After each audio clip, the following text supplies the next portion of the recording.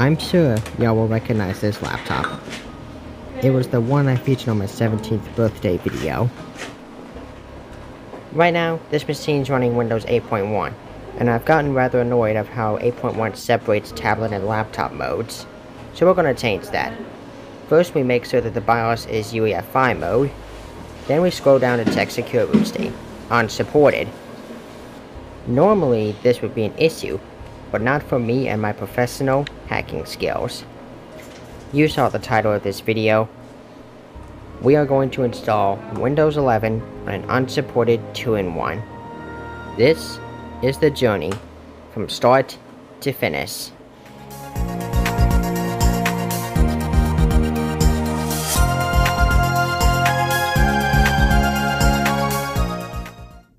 So, first things first, insert the USB and access the boot options.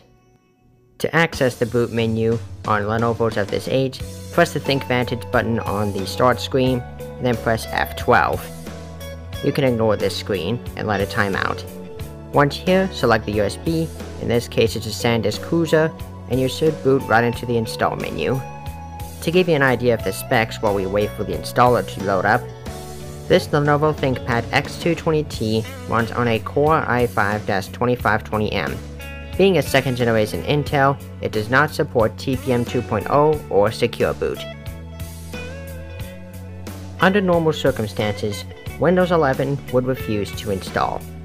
This is what I'm going to find out right now. Trying to install the system like I would any other Windows system. After a long wait, we are now at the initial setup screen. The logo here is the one for Windows 11, but when I click the next button, the logo reverts back to the Windows 10 logo. And this is the vanilla installer, by the way. I'm fully expecting this to not... I was genuinely surprised by that.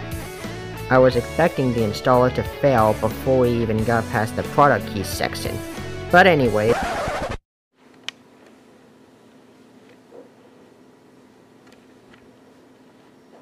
That is exactly what I expected to see. I went on to the BIOS to make sure that everything is set up correctly. I know this looks like the BIOS, but this is really a UEFI system. It's just that the UI looks something straight out of MS-DOS.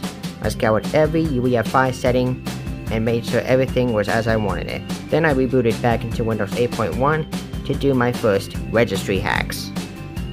I'm also constantly scrolling on my phone and following instructions that I found.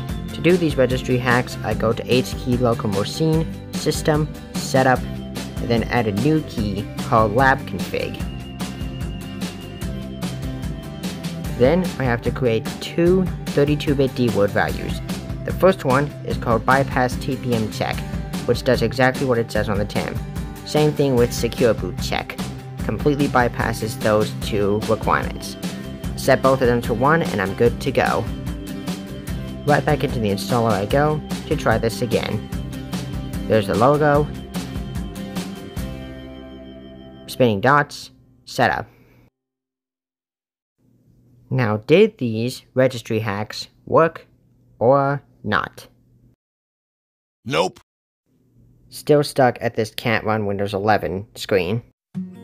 I decided to set the whole system to UEFI only mode. This prevents legacy booting, but this also means I have to reformat the USB. So popping it into my gaming rig and waking up the machine, I opened up Boofus and reformatted the drive with the Windows 11 ISO as a GPT partition scheme instead of MBR. MBR is BIOS or UEFI mode, but GPT is UEFI only. Formatting begins now. We jump cut back to the laptop, and I try again. This time it's in UEFI only mode. My theory here is that the legacy boot options was messing things up with setup. Nope. Still stuck. It was getting late, so I decided to sleep on the project. The next morning, things got serious.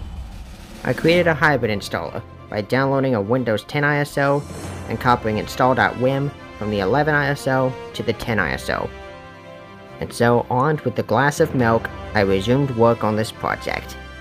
I was much more confident with this hybrid install method than previous methods. Booting into the USB, time to find out if this worked. Did you see that?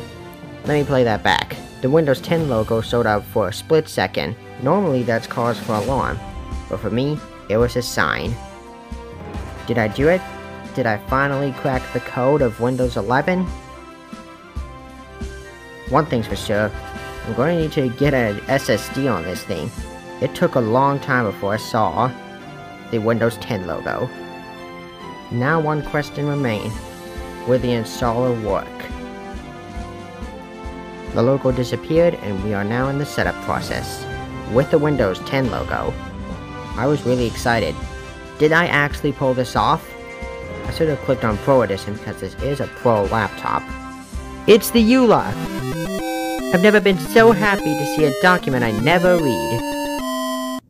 But now, Sugar 95's Windows XP Setup Remix.